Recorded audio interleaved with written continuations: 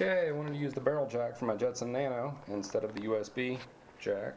So I went on Amazon and ordered this power supply, and it is 5 amps, 5 volt. A little shadow there, sorry about that. I'll try to look up the number. The jack has a little bit more wiggle room than I was expecting, but it is the right size, supposedly.